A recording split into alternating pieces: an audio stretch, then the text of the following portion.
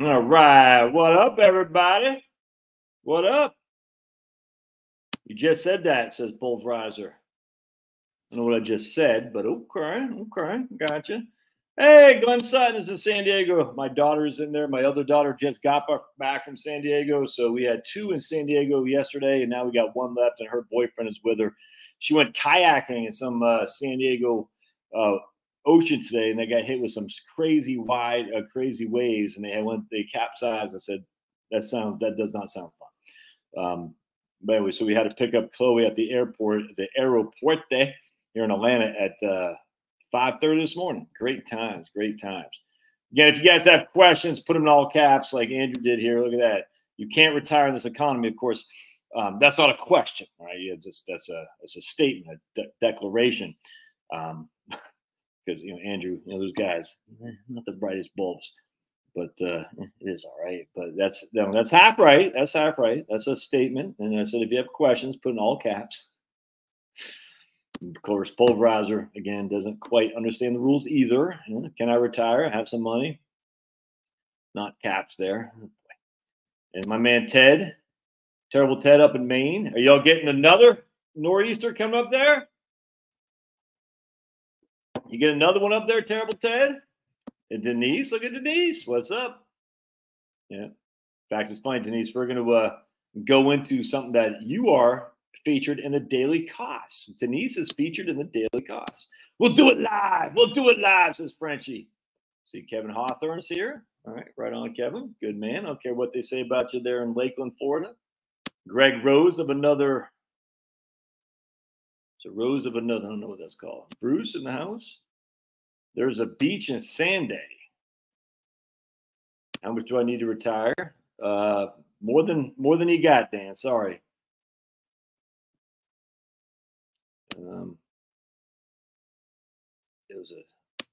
What was a cluster? Chuck B in the house? No, actually, people who work for low pay and didn't save any money will be fine because Social Security is going to provide them almost all of their resources.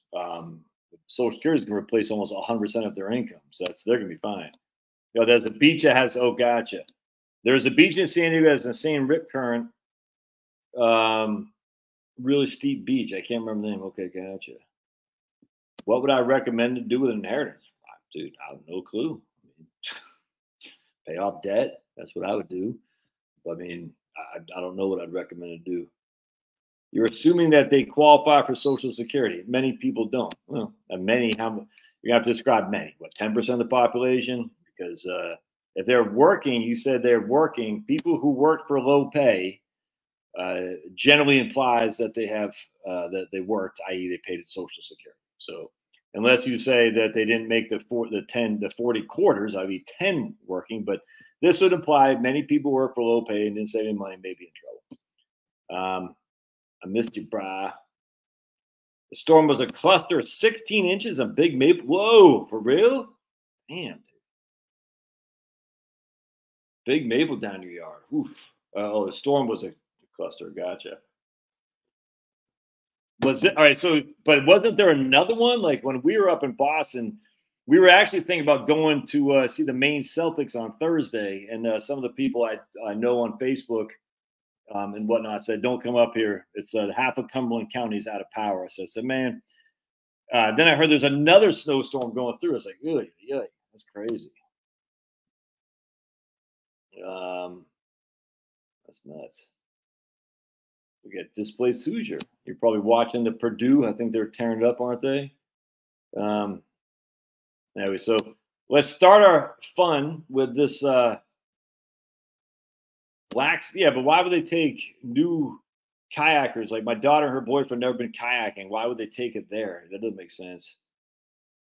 Yeah, the storm was yeah, Plymouth Rock. I could put it in my overhead carry. It was fun. I like that area. I like Boston. I like it all. I like it a lot up there. Actually, I'm a big fan. I'm a New Englander by birth. You know what I'm saying? I like New England. I like Boston. Plymouth was fun. I very much enjoyed it. It's cold, it's wet and dreary, but it's fun. I enjoyed it. Of course, the Plymouth Rock is very small, but it's just crazy to think that's where the Mayflower people if the history that we're told is true, and whatever it is, what it is.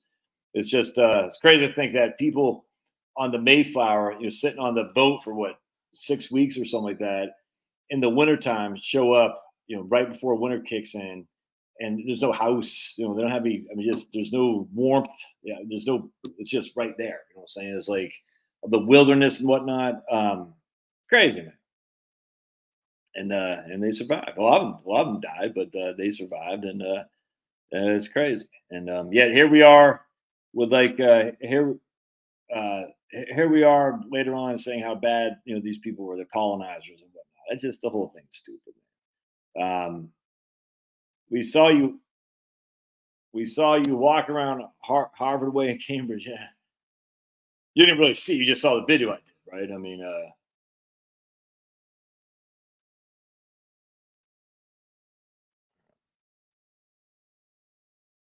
yeah. Well, that's I said. Yeah, why would you come right before the wintertime? It's crazy. No, he just got one of those stories that are as true as they've been told. I don't think they are, frankly. I just don't. But you got to wonder. But so check this. I want to show you guys something. This is pretty funny. Let me just pull it up here. So we made the Daily Kos or the Daily Kos, whatever the hell it is, some far left website.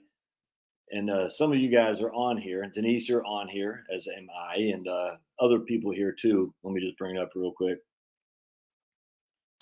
Andrew Biggs emailed me. He said, and I'm hoping to do a live stream with him on Monday about the Republican Study Committee proposal for Social Security. Andrew's more in favor than I am, and that's fine. There we go. So we're going to look at this Daily Kos. It's actually kind of funny. And so let's check this out. Right there. So here's a Daily Kos, which is a far left website. News you can do something about, whatever. And I don't follow the Daily Kos. I'm not familiar with them just because I've heard of them and some whatever. Anyway, so we got Shock the Monkey said scales falling from eyes. All right, and then we got 722 recommended stories and 234 comments. All right, so this is the Daily Kos. They love them some Joe Biden, and they go over here and he talks about. So this is a pretty well-known left-wing blog. I mean, it's just all there's to it. Not some Greek guy or something like that, started it.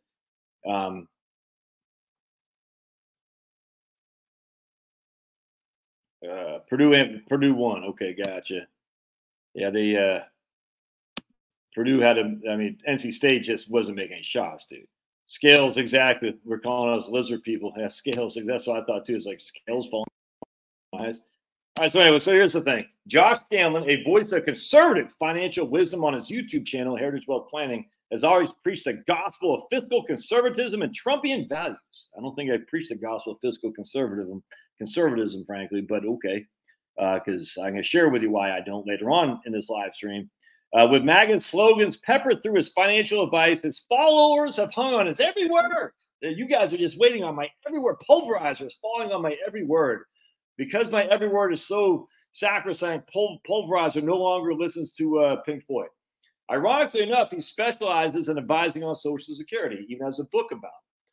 But a recent revelation seems to have shaken him. And they give my video I did on, the Republicans, are they that stupid when it comes to Social Security? The Republicans he championed are now eyeing Social Security reform, a move that would threaten the very bedrock of retirement for millions, including his adherents and clients. Have we been suckers? At one point, even decrying the Republicans as a bunch of Ben Shapiros running around. Did his audience, accustomed to his staunch right-wing rhetoric, rebel? No! And here's Denise. Denise, you made the Daily Kos. Way to lose 70 million votes. Check out the comments this guy says. Here's Jay Holiday. It's a deal breaker for me to continue being Republican. Here's my man here. I'm done with the Republican Party. I'm no longer a sucker. I will speak with my vote in November, and I'm a one-issue voter this year. Hands off Social Security. Bob, here's Q Humor. Look, Q Humor, you made it. I saw the same video from Devin. I knew it would make you mad that Republicans' proposal want to get rid of the Social Security benefit, spousal benefit. That'd be stupid for Republicans to do that. Here's my man here. No, not near retirement is probably anyone under the age of 61 and 364 years old. Yeah, 364 days old. I don't know who Chloe Benson, Beauty, Mark Davis. I am 55. I don't know who this person is. Chloe Benson, Beauty Boxes. I'm 55. I have to wonder if I would be considered near retirement or not. I won't be voting for Republican because I won't gamble that I'm not. So then we got all that, and then we got all these comments. It's just kind of funny. So yeah, 234 comments, and things are lining up, says Matt Z, for a once in a lifetime wave election. Now Trump still has a chance of winning, but crap like this is giving us an opportunity for electoral dominance we haven't seen since FDR. I hope we pull it off. We might. Right here. It's a nice thought, but betting on MAGA eyes being open is not my plan. All right. If indeed is a de-election, it'd be really nice if some policies were then enacted, which, move the needle towards sanity for a long time. So this guy obviously gets, he goes, the Democrats have been too nuts for too long. He's hoping we get some more middle of the road. And then look, first priority, kill the electoral college, then kill the filibuster. Yeah, that's democracy right there. In my opinion, any Democrat senator who supports the filibuster is more interested in their own power than the principles of democracy, because the filibuster is not democratic. All right, let's see. Hold on a second. I want to show, hold on a second. Yeah, I agree with this. Reform the gerrymander, set rules to keep districts sensible, and then expand. I actually agree with that, what I'm saying. Expand Supreme Court. Yep.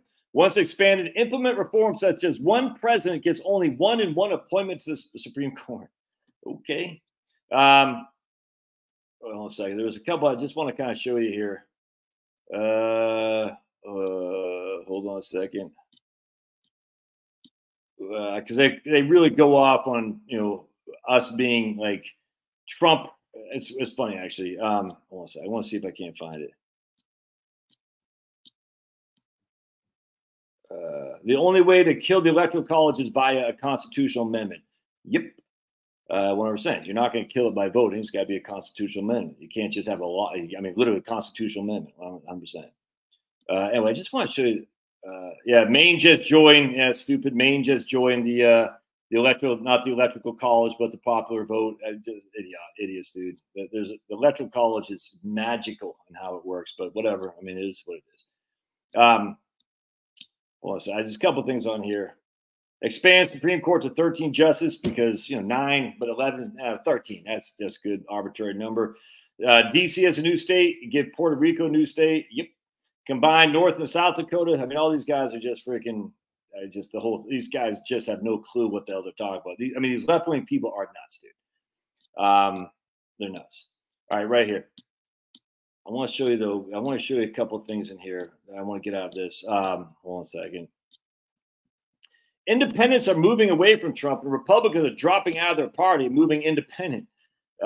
We don't have to convert the MAGA cult members. We need to focus on independence and be part of the blue wave, right? Because MAGA cult members like me, we're never going to be going to the blue, and that's the funny thing. These people think if you're upset with the Republicans, you're going to vote for the Democrats.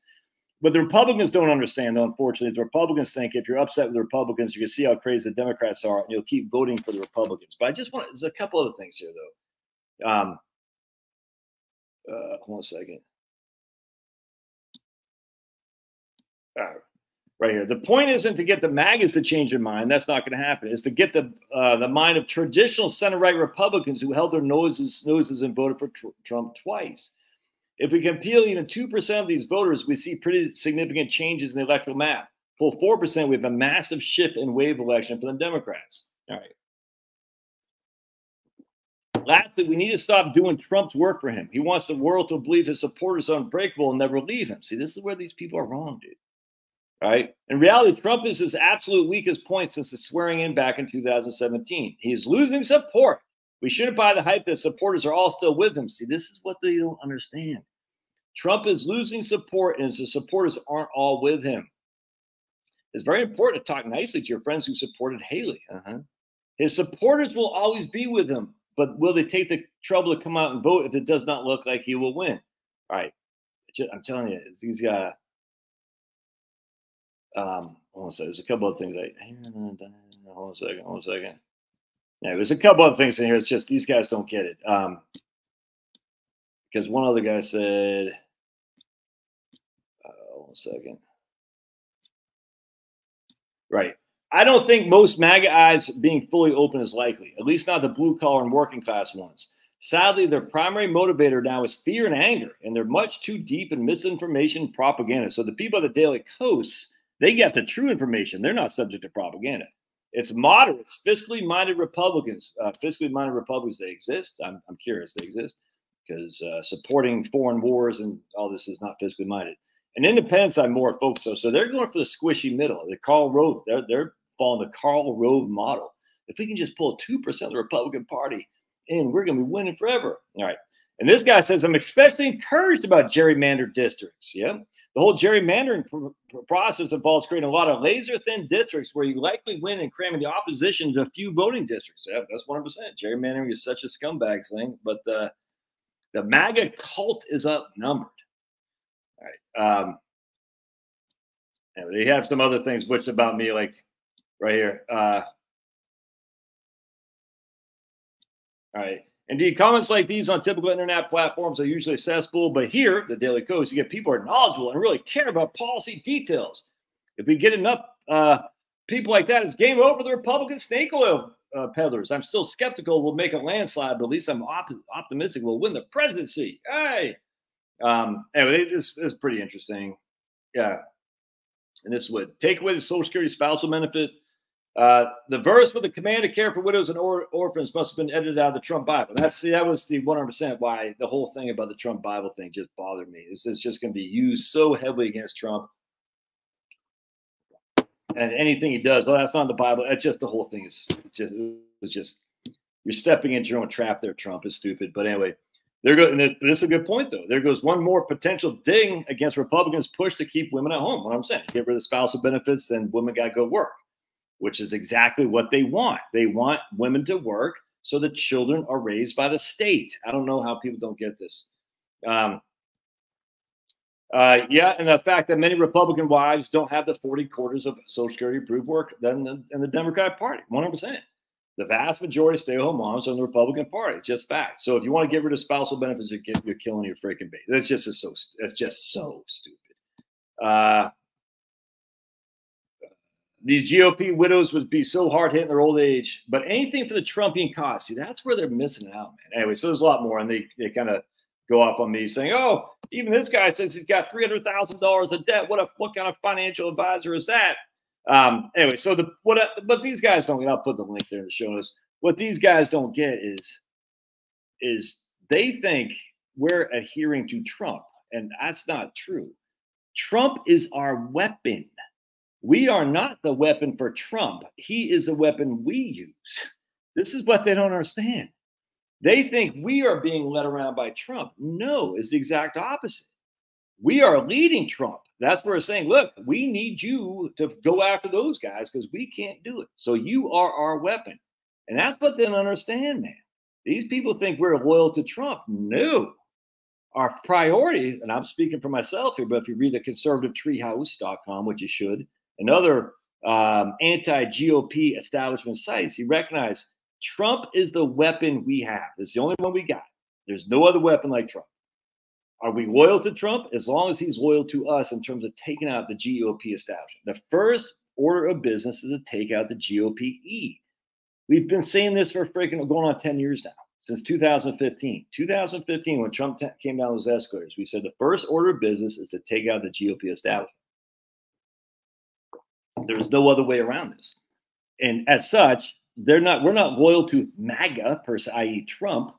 We're loyal to any guy who's going to go up there and say, we got to renew the Republican Party into a populist right-wing party that is supposed to be.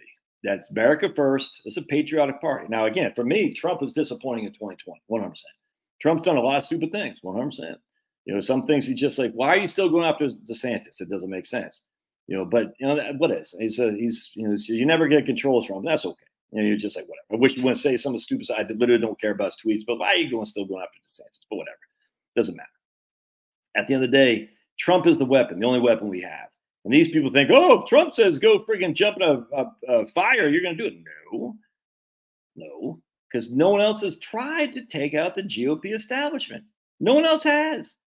And Trump not only has he tried and winning, by the way, but he's losing vast amounts of wealth to do this. And you can talk about that True Social thing. I don't buy that for two. I don't think that platform is going to stick for 2 seconds flat. I don't buy it for 2 seconds. The idea that Trump is going to have billions of dollars because True Social went public, I don't buy it for 2 seconds flat. I hope he does, frankly, and that'd be great, but I don't buy it. But anyway, at the end of the day, the issue is Trump went into office and lost a hell of a lot of money and literally is facing jail just because he stood up against the establishment. No one else is, I mean, literally, other than what's his name, the freaking socialist who I'm a big fan of. Man, what's that guy's name from the 1918s, 1910s, who railed against World War II? I'm drawing a blank. The socialists who railed against the World War II, World War One, Woodrow Wilson, railed against the Rockefellers. Can't believe I can't remember that guy's name. There's a socialist, I just forgot. He ran for office and he went to jail because he railed against World War One and Woodrow Wilson. No one I'm aware of has actually gone into politics to lose money or go to jail, like potentially Trump and that guy too. I'm drawing a blank. I believe I can't remember that guy's name. Anyone know what I'm talking about? He ran the Socialist Party many years. Eugene Debs, that's right on. My man Eugene Debs, huge fan of Eugene Debs. Not because he's a socialist, but I mean, socialism back then is different than what it is today. I mean, you had massive amounts of corporate America just is completely dominated by a couple companies that were just running ramshot over individual citizens. Yeah, right on, Kevin. Eugene Debs. I would say I would actually say Woodrow Wilson is probably the worst president in U.S. history. Actually, yeah, I think there might be some fraud, and yeah, I don't buy that for 2 seconds. Man. I don't know about what's going on there. I don't know. Yeah, you actually had workers back 100%. You had 100% vinyl. Nah, only reason I saw this guy, my man Andrew had emailed me about it, and I saw on. I have this thing on Google. I didn't know when I set it up. Every day I get this report if my name is out there, and I don't know how I did it. Frankly, it's the first time I've ever seen it where someone else was talking about me on some other website. But anyway, these guys, they don't understand. The minute Trump acts a fool, I'm dropping him like a freaking hot potato. When I mean act a fool, the minute he starts negotiating with the Dems about like the whole bump stock ban thing, Trump lost some support for that. My COVID thing, I'm still pissed about COVID. I don't care what anybody says. You know what I'm saying? I think Trump could have done better with the January 6th protesters and saying, I got your back. But at the end of the day, these are small potatoes to the overall scheme of things, which is we got to change the Republican Party. We can't take on the Democrats with the players we have. We can't. We are losers. We are losers. And the only way to take on the Democrats is either join the Democrats and take it on internally, which is long-term commitment that the left is very, very good at, and we are not good at because we have families to raise. I mean, that's just all there is to it. Many on the left don't. Like the Democratic Party is essentially single women now. I mean, they dominate the whole thing. It's the party of the single women. That's just a fact. It's literally dominated by those people. And the Republicans need to be the party of families. That's all there is to it, man. Entrepreneurs and families. That's where the Republican Party should be. If you have a mom and dad, we want you on our party. That's all there is to it. We should say, Democrats, we're going to see the single woman vote to you because we're never going to capture that. We're going to get some, conservatives and whatnot, but generally speaking, we'll see that to you. But we want to be the party of working families, and that's where we should be. And the way you be the party of working families is never, ever, ever, ever entertain the idea of getting rid of spousal Social Security benefits, survivor benefits, eliminating Social Security. The whole thing is just so friggin' stupid. And the only reason this is happening is because the current Republican establishment is playing their role. There's no way a real political party in the beginning of an election year would even raise the idea of having anyone think that they're going to have the Social Security benefits cut. It makes no sense other than they're freaking corrupted. That's all the only thing they can be. It makes no sense. There's no upside on making that stupid proposal on the Republican Senate or Republican Study Committee because it was too broad. It didn't say anything specific. Some guy said on the Daily Kos, he goes, it just says if you're under 60, you could have a benefit reduction. The Republican Study Committee didn't say anything about that. Didn't say anything. It literally said let you to believe anything. You're saying anyone who's near on or who's currently retired or near retirement will not get a benefit reduction. What does that mean? Define that for me, Republicans. Oh, so that means anyone. I'm 53 years old. Does that mean me? Because I'm not near retirement. I'm kind of near, but I'm not that near. You see what I'm saying? What does that mean for spousal benefits? What does that mean for benefits if you make over a certain amount of money? The Republicans put $85,000 in there for some ungodly reason. So if I make it $90,000, does that mean my benefits reduced? I mean, the whole thing's just all you're doing is saying all these people could get their benefits reduced. What is the benefit of it? That will make Social Security more solvent. Yeah, that's not going to fly. That's not going to fly. It's idiotic. And that's why the Republicans need to, whoever the current breed of Republicans is, needs to go to the freaking, move them on out. Move them on out because they're freaking, that's literally, they're that stupid. But I don't think they're dumb. I think they're just playing the role. 100%, man. They're all, a good majority of Republicans are there solely to serve for the interest, not of the Democratic Party, not of the media, but the people who control the media. Remember, and Rush Limbaugh used to say this is wonderful, man. I never thought about this. I always thought the Democrats controlled the media. No. It's the exact opposite. The media controls the Democrats. The media control. And once you start thinking like that, you change. It's like, oh, God. So the media has narratives, and the Democrats go along. The Democrats never have a narrative that hasn't already been determined by the media. That's all there is to it. It's really. I'll never forget Rush Limbaugh saying this. Oh, it makes sense. I got it. The media controls the Democrats, and a sizable minority, frankly, of the Republican Party as well. And as such, you got to get rid of that. And then once you get rid of that sizable minority of the Republican Party, who are knee deep in with the Democrats, then you can really refocus. You can say, okay, now we're a real opposition party. Let's get this party started. You see what I'm saying? Or else you're just going to go the way of the Tories in England, and they're dead. I mean, they're just, because Boris Johnson. I mean, look, I fell for him. I was an idiot. I remember I did a video when he won. They won this major landslide, a huge landslide. I mean, it's like the Labour looked like they were dead. They were dead. And 4 years later, now the Tories look like they're dead because that's how bad they screwed up the COVID. Almost like COVID was manna from heaven to destroy Trump and destroy the Tories, and the Australian Republican Party, and solidify Justin Trudeau. Almost like COVID was just happened to go in line with creating other things like Build Back Better and whatnot. And did any Republicans stand up against it? Nope. All right. So anyway, I thought that was interesting. So we made the Daily Coast. Denise, if you're still here, you got quoted in that. And yes, I know, Kirk. I don't. Just so bad. It's just so bad. Politics. Yeah, and there's Andrew. I don't trust Trump on anything. I can't lie to you. But the fact, I literally think Trump is going to. My concern. Look, there's no alternative. I mean, I want Trump to win because I think he's going to be pissed off enough that he's going to seek retribution for the faults that have happened. But I can easily see him turning away 100% and saying, I easily see that. You see what I'm saying? But 100%. I mean, you can't do the bump. And look, I fell for that too. What I mean, it's like, before I saw things the way I see now. In fact, I just saw an article, Pulverizer, if you're still there. I did a video where I put cat ladies. That's exactly right. That's for the Democrats. I did a video as Pink Floyd, the most overrated band in history. That was like 4 years ago. And I'm still not the biggest fan of Pink Floyd, but I've had a reawakening of my viewpoints. And I was looking back at some of my comments that I had written, and I was very, very, very pro-Israel, if you know what I'm saying, back then. Very pro-Israel.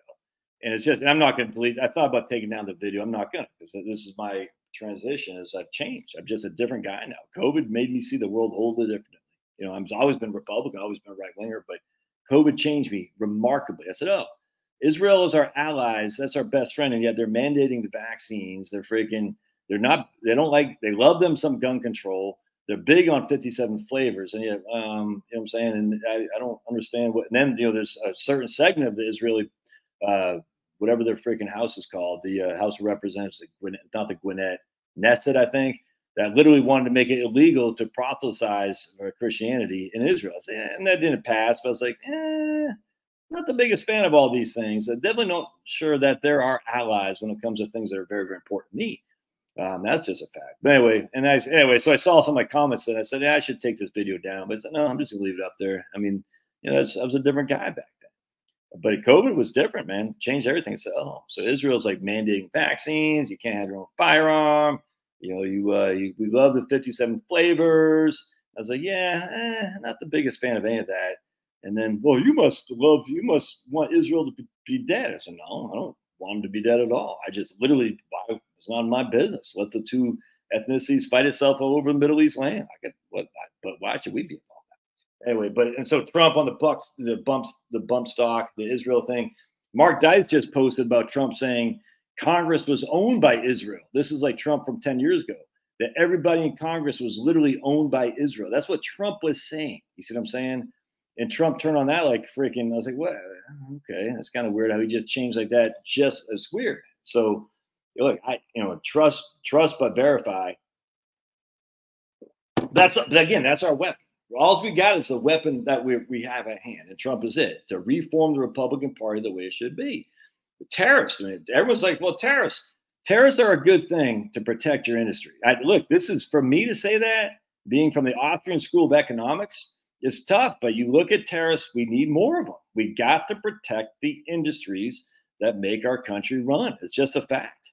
I mean, have you read about China and their dumping of solar panels? So China's produced so many solar panels, it's all crap now. And all these internal domestic solar companies are going bankrupt because they can't compete with China dumping. We have these things called anti-dumping laws. Well, we're not using them. You know, so we're just not. We haven't been using this for a long, long time. We thought this isn't free markets, free trade, free movement of people. It's just not. Anyways, I was listening to Archie Bunker today, of all people. This is very interesting. Someone had posted Archie Bunker's talking from like 1975 or something like that, talking to Edith. And I got other things to talk about. We'll get into it here in just a second. Now, Archie Bunker says, they want us to all this electricity, make electric this, electric. It's crazy. I was like, damn, that's nuts. He goes, oh, make electric this, electric that, electric this, electric that. And then they're going to say, we don't have the electricity for it anymore. So now you can go buy these other things. And he said, it's all conspiracy by big business saying, we want you to buy all your stuff for electricity. And then later on, when the energy crisis, we don't have any electricity, so you should buy these other products that don't use electricity. I said, man, Archie Bunker, you get it. You get it. It's exactly right. It's a conspiracy of big business. That way we say, okay, electrify everything. Then you buy their product. And then you say, oh, we don't have the electricity, so go back to using freaking whatever it is. Oh, buy that product. Oh, now we have it's all conspiracy, dude. It's crazy. Anyway, let's see. Big Johnson says, MAGA only wants Trump as a weapon to make libs cry against their own interests. Trump lost money by being president. Are you mad? He and his family gripped it the whole time. All right, well, that's what you think, but okay. Whatever. So Big Johnson calls us fools. No, I don't want him to make libs cry. I want him to make the Republican Party change. And then I want him to make libs cry. 100%. Absolutely. And Trump does not go against my own interest. 100%. That's, I mean, just you guys keep saying this. That's what the Daily Kos and the liberals say. You're voting against your interests. Now, first, I'm a white man. All right. So inherently, the Democrats have nothing for me. The Democrats do not like white men. That's just white married men are not welcome in the Democratic Party. There's a certain group of white men who are welcome in the Democratic Party, which I am not part of. So they have nothing for me. I mean, they've shown their anti-whiteism for years and years and years and years.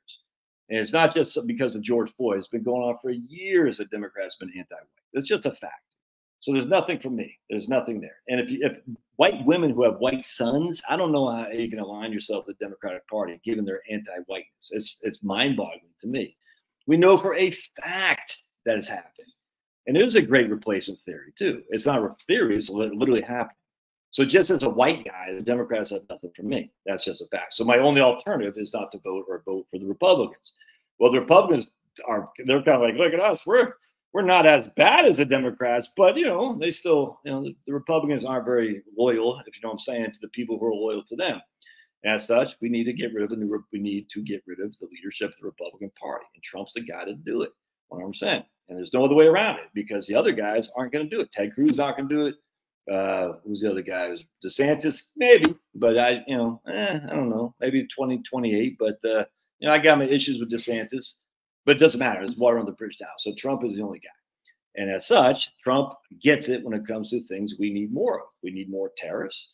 100%. We need to keep Social Security. I would say even expand Social Security. And I'm going to show you something else we need to be doing here in just a second. All right. Yeah, Neil Peart. We can't say who controls the media because,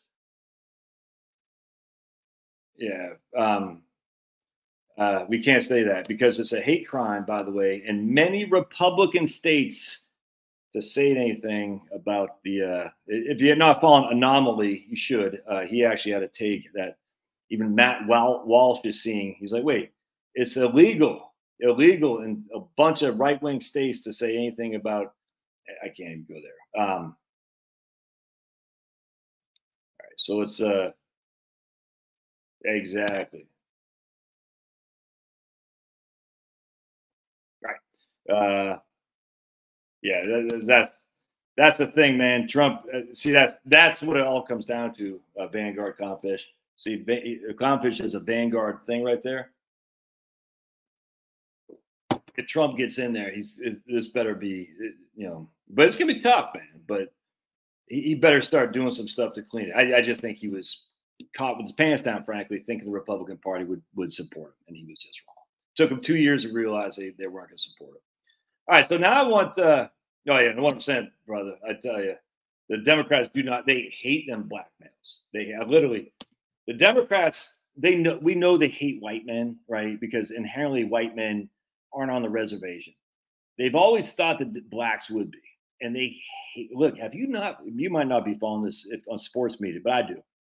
Because I follow Kwame Brown and Jason Whitlock and a couple other black guys who are basically pretty based. And there's a guy, I forgot his name, Acho, or not Ocho Cinco, but Acho, some Manuel Acho or something like that. Talk about that lady, what the hell's her name? Angel Reese. Yeah, Angel Reese from LSU. And she's basically the villain, following Caitlin Clark around, going like this, and it's just idiotic. And then for 10 seconds after they won the national title, and then they lost, Caitlin Clark showed him up, and Angel Reese like, I'm a victim of, basically white supremacy. Oh my goodness. And this black guy said, you can't be the villain one day and then be the victim the next. You got to choose. You can't do that.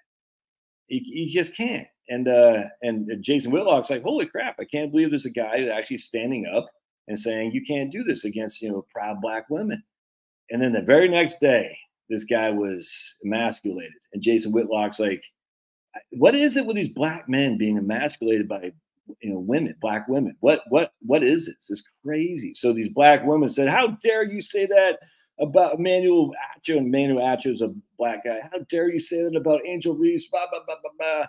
And the next day he's like, oh yeah, I should have never said it. I take the criticism seriously. And Kwame Brown, same thing. And it's like, what is it with these black women that are like basically leading black men by their freaking noses? It's crazy.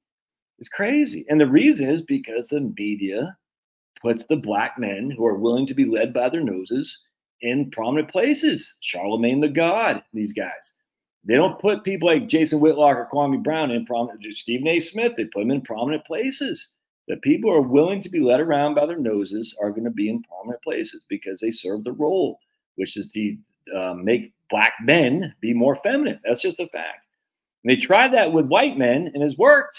But a lot of white men are saying, you've been hating on us for so long, so blatantly obvious. We don't have anything to do with you guys. So we're out. We've been, I'll never be a Democrat, ever. Because they hate me. It's just all there is to it, dude. They hate us. And as such, it's like I literally, again, if you're not making Democrats mad, you're not doing a good enough job. And the way you make the Democrats mad is to have a wife and have lots of babies. That's how you do it. And go to church and love Jesus and love the Lord. That's the way you make Democrats mad because they hate that, dude. They hate it. But anyway, so what like Black Scorpion said is freaking, they don't want black males either. Black males who think for themselves. They want all kinds of men, white or black, who think what they're supposed to be led around by women. But that's interesting. I wonder how many black guys are going to come. Like we've been saying this for centuries, for years and years and years, that black men are going to see the Republican Party as they're more aligned. I'm not sure. We'll see. I thought in 2020, definitely, I thought well above 40% of the black men would vote for the Democrat over the Republicans, and they were near that. I think we got 20% of black men, which is pretty good, but we only got like 4% of black women. It's one of those causes that almost seems hopeless, but it always seems hopeless until it doesn't. And all of a sudden, there's this massive wave, and you're just like, oh, wasn't expecting that to happen. We'll see.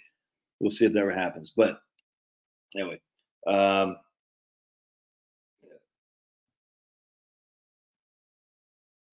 see.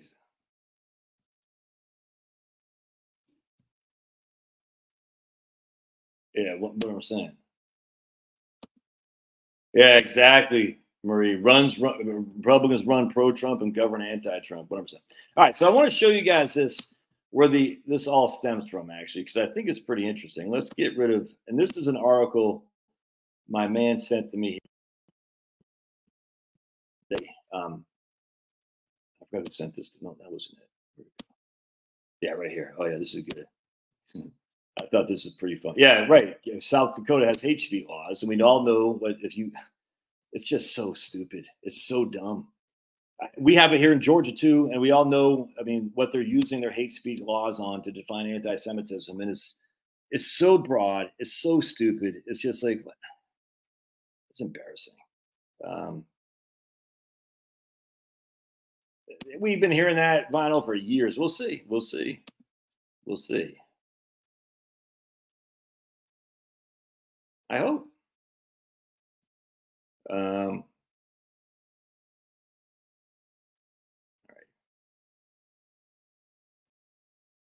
right. So I want to show you we're gonna dive into this right here.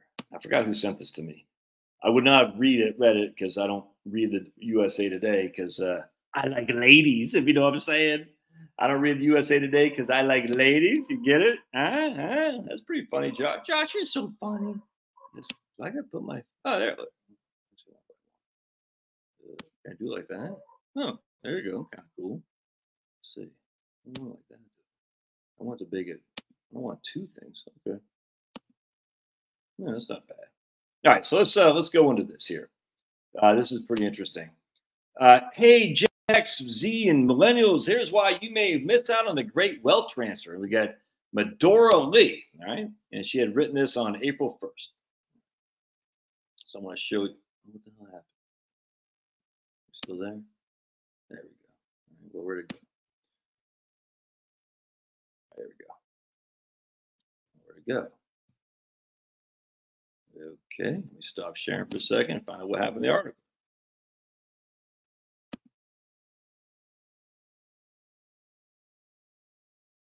All right, here we go.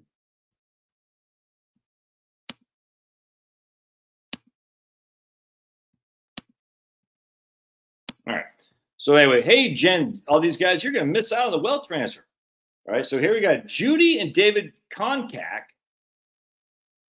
They could nearly run out of money and unable to leave their kids much more than a pittance. Even though they're both college degree graduates, David's 84. He had a successful business that allowed Judy to stop teaching and stay home and raise their two children. They traveled. They owned cars and a home. They sent their two kids to college and saved for retirement. They're crushing. I thought we spent our golden years sitting on a beach in Hawaii with Mai Tais, something like that. Instead, her husband had a stroke, surgeries, and prostate cancer, all of which had helped deplete their savings. Interesting choice of words. Help deplete their savings. Now she's back at work part-time, earning about $15 an hour. All right. And she's turned to the nonprofit, the Senior Source in Dallas, to help pay her bills. With all their savings gone, she suspects that their house is all she'll have left for her kids. Right. Interesting. And then healthcare or inheritance. If the Koncak struggles with healthcare costs, as older adults sound familiar, it's because they are. Even with insurance, Americans struggle to pay for expenses like premiums, co-pays, co-insurance, and uncovered expenses.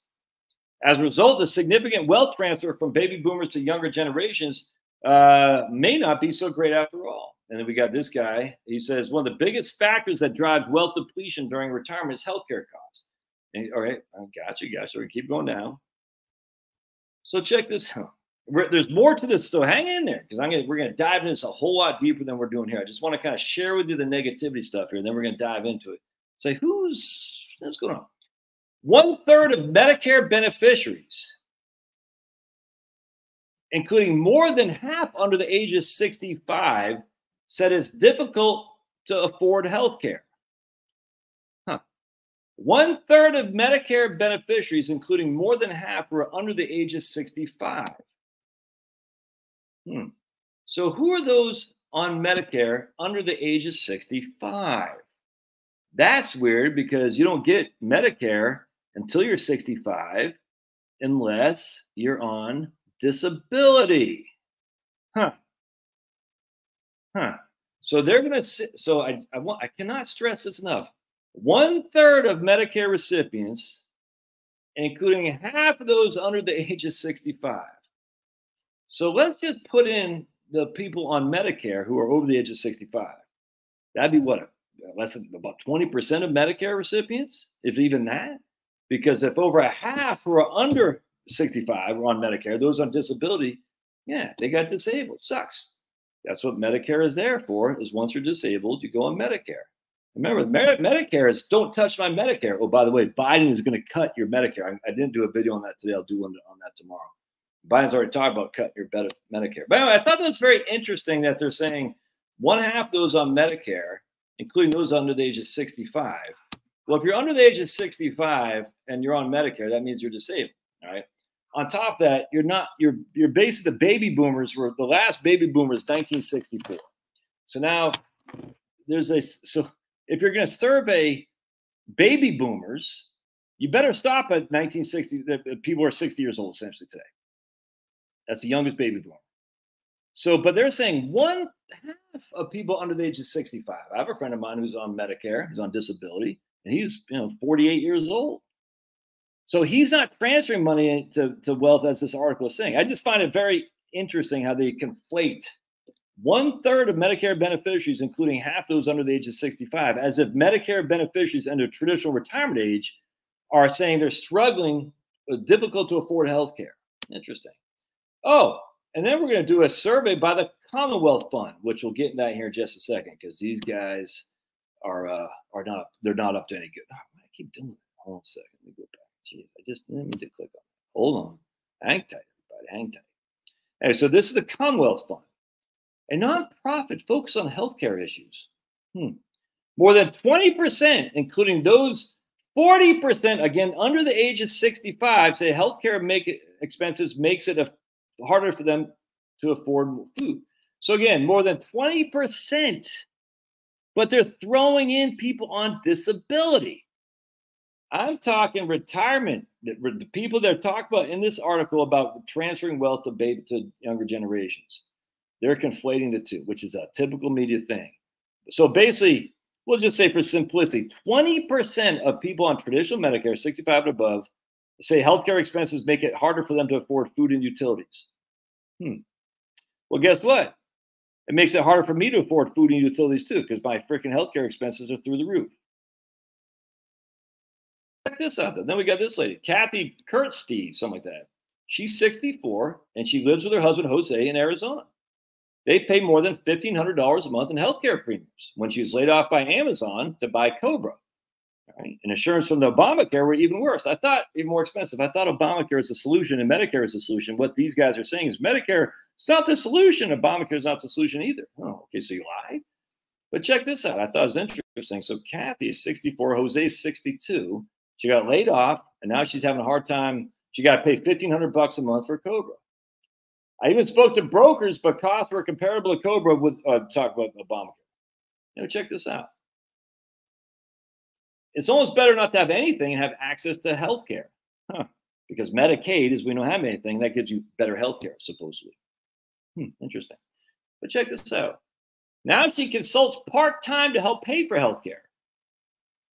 She hasn't been able to find full-time work, and she believes due to her age. She can't find a full-time job. Her daughter is getting married soon, but won't be able to help pay for anything. She knows, but as a mom, it's heartbreaking.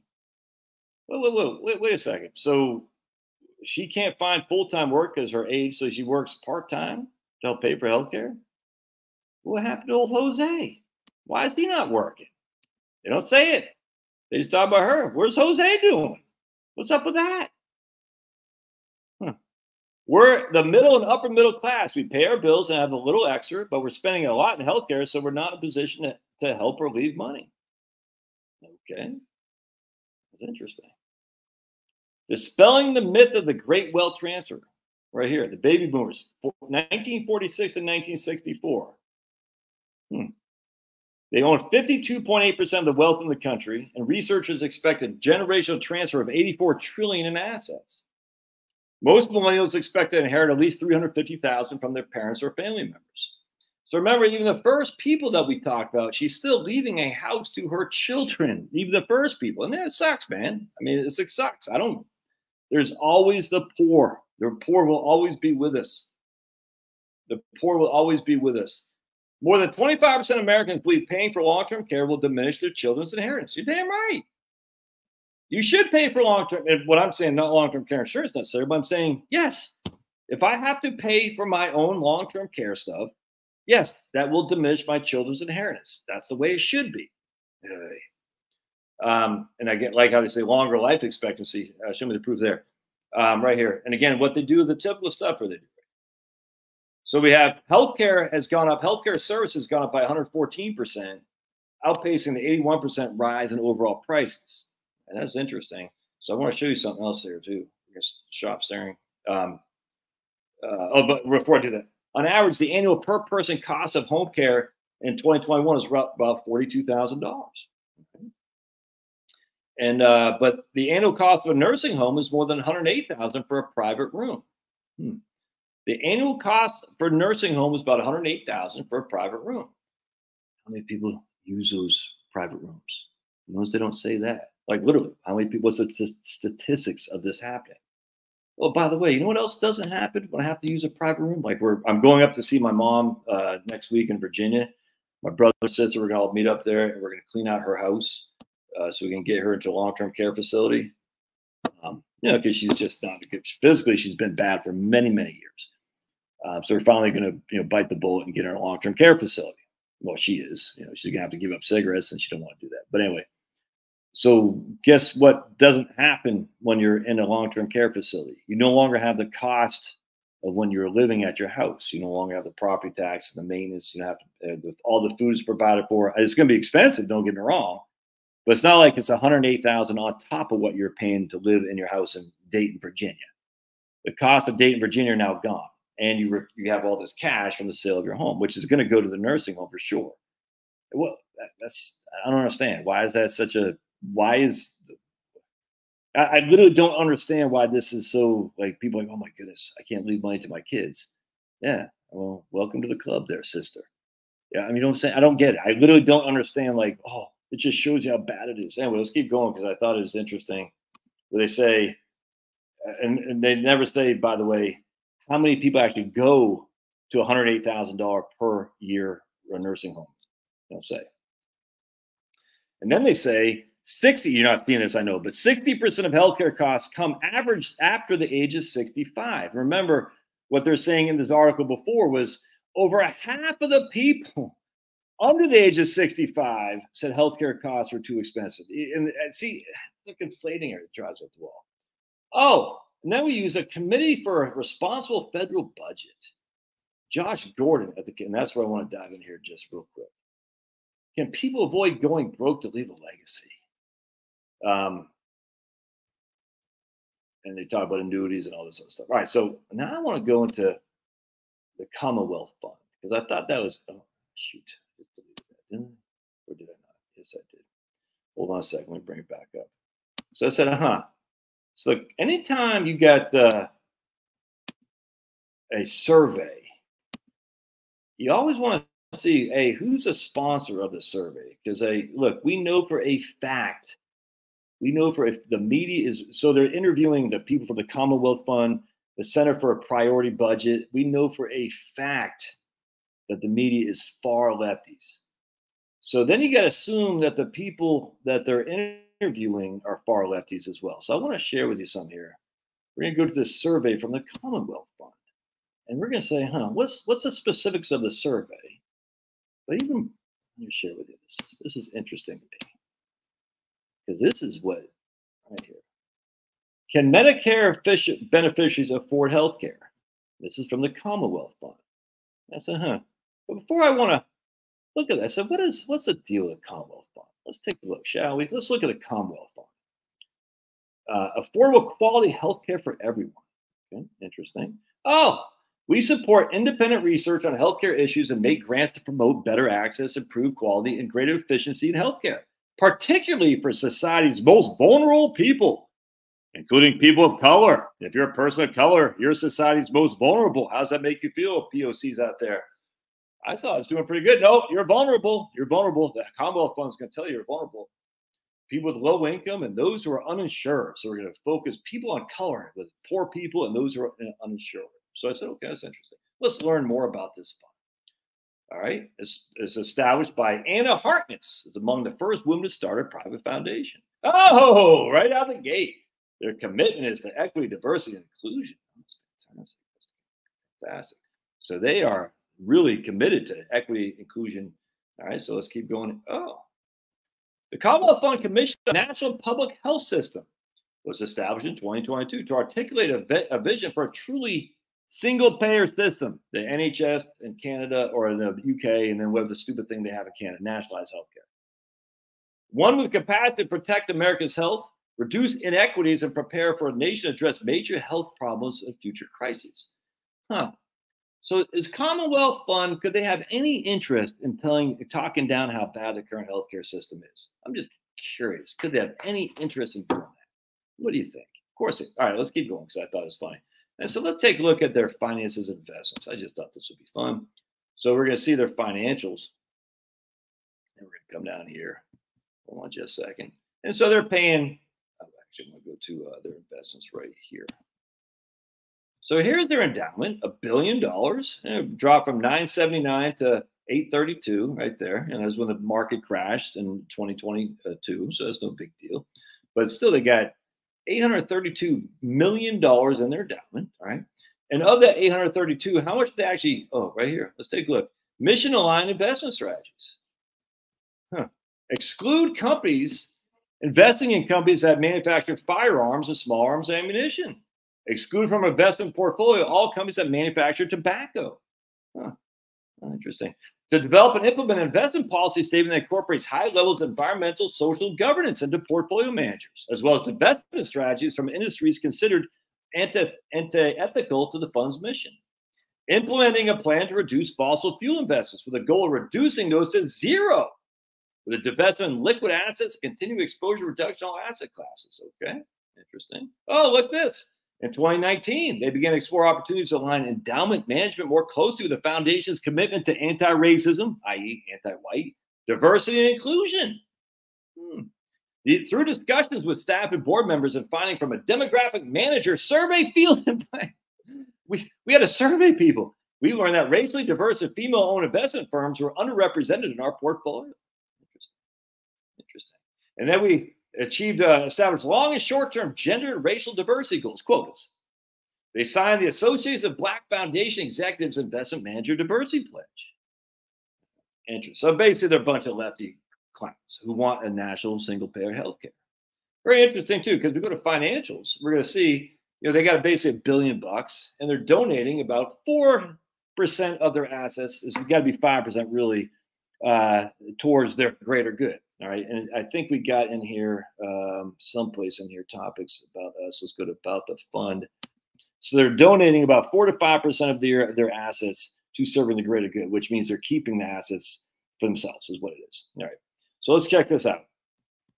We talk about want to see our programs. I want to go to foundation history because I want to show you guys how bad it is out there. Working at the funding reports. How was it? Annual reports. Maybe it's an annual report. Hold on a second. Let's look at 2018. Man, I'm going to draw. Oh, man, where was it? Hold on a second, because I got it about us. Maybe it's about us. Programs. Let's see.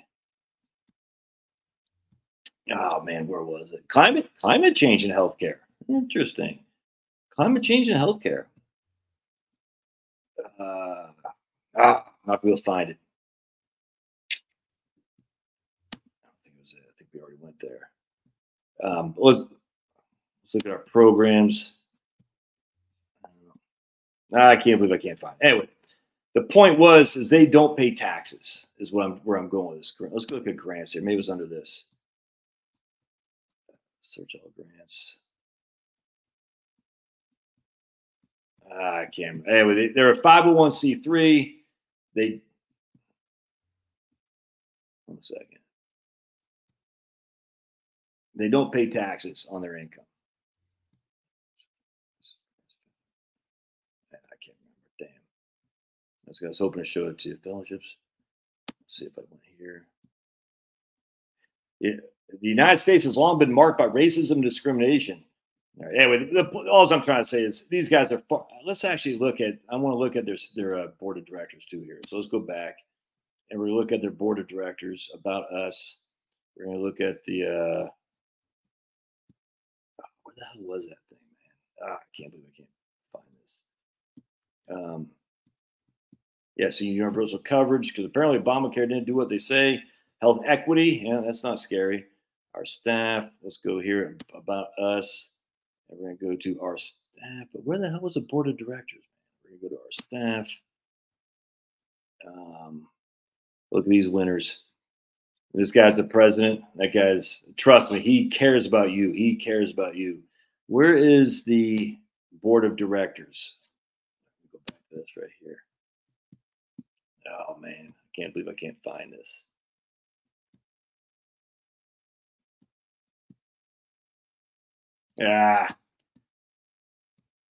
Board of directors, dude. About the fund programs, working staff, working at the fund, the fellowships, grants, programs, tools and topics. Go back here. All right, right here. No, it's not there. It was. Yeah, I don't know. Anyway, if you look at the board of directors, what I found was interesting.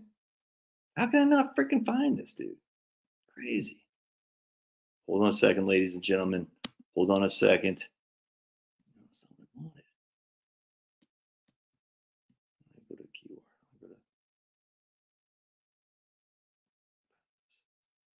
I can't believe I can't find the board of directors. Was it under about us? Grants, fellowships, about the fund programs. Hold on a second.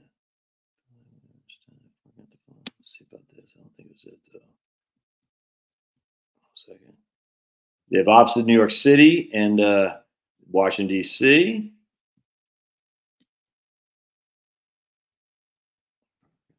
Staff, about us. Anyway, so the board of directors was very interesting. I'm not going to find it because I'm under pressure. And when you're under pressure, you lose it. But I just thought it was interesting. They had on their board of directors was, check this out. It's very interesting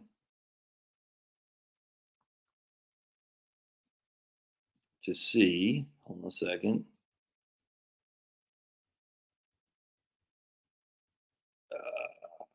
I got to find the board of directors. Right here. There she is. I was very interested to find this lady was on the board of directors. Sheila P. Burke. Interesting. Who is Sheila P. Burke, you might ask? Oh, she was the main, she like basically controlled Bob Dole, is what it was. All right. She was chief of staff to Bob Dole. My dad used to have me go back and forth to D.C. to curry stuff for his health benefits letter. And Bob Dole was the Senate Majority Leader back then. And it's just a clown. I mean, he's an American patriot, but he's a clown politically. He was part of the Uniparty. And my dad said, you know, well, basically, Sheila Burke runs everything in D.C. through the Senate because she was Bob Dole's chief of staff. And Bob Dole didn't know his, you know, it was just like John, just like all these guys. They don't know what the hell's going on. They leave it to their staff to do. And I said, well, remember, and Kansas also had a lady named Nancy Kassebaum. And Kassebaum was a junior senator in Kansas, and she signed the Kennedy-Kassebaum Healthcare Act, which was what the genesis of COBRA, all right? Nothing inherently wrong with that. But again, it took the insurance out of health insurance and made it a government program. That's all there is to it. the more they started doing this, the more it became more expensive. And of course, now it's too late. Now you can't fix it because it's so damn expensive. But anyway, so the point being was we had Nancy Kassebaum partnered with Ted Kennedy to bring us the Cobra Act in 1995 or 96. I think it's 96, which sounds good in theory now, but back then it wasn't, because back then you're like, this is just going to make insurance more and more expensive. And exactly what happened. We all predicted this, and 100% right. Anytime the government gets their mitts involved, it makes it worse. Anyway, so the Republicans controlled the Senate. All right, the Republicans controlled the House, and it passed, and Clinton signed it. Who else was a senator from Kansas? Oh, it was Bob Dole. But Bob Dole isn't doing it. He's run for president. So who's in charge of the Senate, of moving stuff in the Senate? It's Sheila Burke. And not a right-winger by any stretch. She is a government employee, first and foremost. How do we expand government? And now she's running, she's on the board of directors of the Commonwealth Fund. And if you just look at the board of directors, let's put it this way, it doesn't seem very diverse, if you know what I'm saying. Let's just put it that way. There's not many black scorpions who's on here on the board of directors of the Commonwealth Fund. So while their staff looks pretty diverse, and they don't show pictures of the board of directors, how ironic, because if they show the pictures of the board of directors, you say, not very diverse. And then you have Sheila Burke on there. I just thought it was very interesting. These are the people who are running the shows, who control everything. These people right here. And this is what Trump is up against. He's not just up against friggin' Looney Joe Biden, Sniffy Joe, and his clown of a wife. He's up against the Sheila Burkes of the world, the Commonwealth funds of the world. And they got more money than they need. And they're all tax exempt, all. And the Republican Party has made a huge mistake, critical mistake, as I did for many years, in thinking the taxes are our biggest enemy. It's just not. If the facts are the Commonwealth Fund has $1 billion endowment and they don't pay any income tax, I don't even know if they pay property tax. I don't know. If I'm the Republican Party, I'm saying we're going to tax all the endowments 100%. Trump started to do that. It was great, actually. Not very much, though, but it started. And that's what we just need. The camel's nose in the tent just a little bit.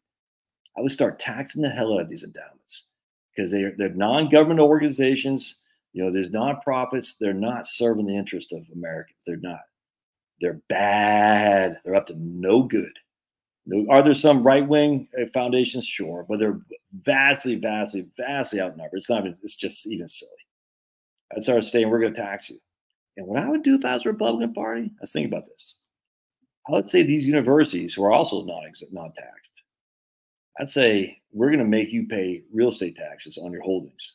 Like in Harrisonburg, Virginia, James Madison University owns like half the city, and they don't pay real estate tax, which means everybody else has to pay the real estate tax to carry what James Madison doesn't pay. They're not paying their fair share. They're just not. And if I'm the Republican Party, now the Republican Party from DC can't go to this Commonwealth of Virginia or even Harrisonburg, Virginia, and say, hey, you got to make James Madison pay real estate taxes. But what I would do is I'd say, if you don't pay real estate taxes on your buildings, you're not getting any funding. You're going to not be part of FAFSA. See, this is what the Democrats do. Their Title IX thing and all that, that's what they do. They say, we're going to withhold money unless you do what we say. And if I'm the Republican Party, I'm doing the same damn thing. I'm going to say, we want, because these non-entities, these non-tax entities, these non-government entities, and these tax-exempt entities are against us. They are our competitors. Frankly, they're our enemies. And if the Republican Party was smart, again, they're not, but maybe Trump is the one guy who can do it. See how it's kind of tied all this in here? Commonwealth Fund has $1 billion portfolio. And it's not even that big compared to the Rockefeller Foundation. Oh, and who was I just reading who's being funded by the Rockefeller Foundation? Oh, Bill McKibben. Bill McKibben, a big green clown, a big green scumbag. Big green. Been pushing big green agenda for years and years and years. How is he getting funded? The Rockefeller Foundation. So the Rockefeller Foundation wants to push all kinds of left-wing tripe, which hurts our bottom line. They need to pay taxes because their crap that they're pushing is hurting our bottom line, but they don't pay taxes. They got billions of dollars. As long as they donate 5% to various charities, which are all themselves non-government entities tax exempt, And they're all committed to one purpose, purpose, and one purpose only, which is social justice. Why would the Republican Party not say, we're going to tax you guys? We want you guys to pay real estate taxes on your endowments, on your holdings, on your real estate holdings. We want you to pay income taxes on your income. Or that's what I do. And then part two, we want you to contribute more than 5% of your assets every year. We want more than 5%. We want 10% every year because we want these endowments to be shut down at a certain time. We don't want these things going in perpetuity for freaking hundreds of years. Because remember, Rockefeller, Ford, another guy, Carnegie, all these guys, all these foundations are completely oblivious to what are completely against what these guys. Well, Henry Ford, you think he's happy that his foundation is so far left? And then you say, what do you do with the funds you get from these taxes? Oh, what do you do with it? You fund Social Security and Medicare. Easy as pie. It's a winning strategy. Say, why should the wealthy? Why should Bill Gates? Or no, who is it? Just a Warren Buffett donated billions of dollars to the Bill Gates Foundation. No taxes transpired at all. What does Bill Gates Foundation do? He gives all the money to these clown outfits out there, and they just give it to us. Literally, it's like this incestual. They give it to each other. That's what the Republican Party needs to do if they're serious. And the only one to do this is going to be Trump. No one else is going to do it. No one else is going to do it. And as such, I hope Trump's pissed off enough now to say, I thought I was operating under good standing with these people, and now I realize they hate me. If I get back in, I want to make them pay. I want to make them pay and say, no, you can't treat me like this and expect to have no consequence, just like they've done to Trump himself. No. Yeah, actually, that's what it was. Right on. That's right on. All right. Anyway, that's now look at Kirk. 43, my fourth child on the way in September. Right on, man. All right, so that's all I got. So what do you guys want to talk about? Yeah, what am I saying? Nothing. Look, man, I get it. We want to leave something to our children if we can, but we don't freaking fly coach so our kids can fly first class. We don't eat ramen noodles so our kids can eat ribeye. No, that's not what we're supposed to do. We're supposed to freaking crush, raise our kids as best as we can, like Kim has done with her children. You know what I'm saying? And freaking crush. And then once you're done crushing, you get rewarded with a life well lived. And that doesn't mean you light cigars with $100 bills or you go buy a new Tesla and all that. That just means you can have some comfort. For the first time in any generation, no generation before the baby boomers have ever had this luxury of comfort in their later years. I don't think it's antithesis to say, hey, we can have some downtime. I do think it's antithesis to say, I'm going to spend this all on me. I don't think that's good. But if you're sitting there thinking, oh, man, I'm not going to eat ramen noodles. I'm not going to fly coach. But I am going to do what I can to basically glorify God and all. Yeah, see, this is the problem here. Here's what this problem. John says, I don't want to do that because Democrats will make it worse. And so what's happening now is it's becoming worse anyway because Republicans have no stick. They don't have a stick. They always have a carrot. They don't ever have a stick. And the stick is do what we say or else you're going to feel the friggin' literally, or else you're going to feel the pain. And John says, but Josh, it's not a slight on you, John, but this is what happens all the time. If they do it there, they're going to do it worse. Yeah, they're already doing it worse anyway. I mean, literally, this was already happening. So at least you can say, my vid about keeping me from retiring, but was keeping you from retiring was very, I'm not sure what that was, Kevin.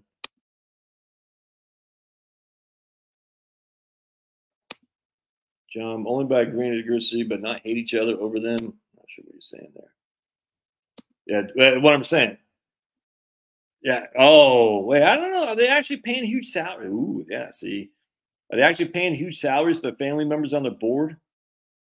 Yeah, I actually, what I would, look at man, Big Johnson, right?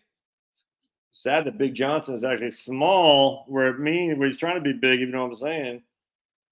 Well, good for you, brother. You must be Jenny McCarthy and don't believe the science. It's crazy to think that us anti-Vs are aligned with the right wing now, because 5 years ago, The right wing called me Jenny McCarthy and what's that guy's Robert De Niro. I was like, what? I don't know those guys. All right, what's going on here?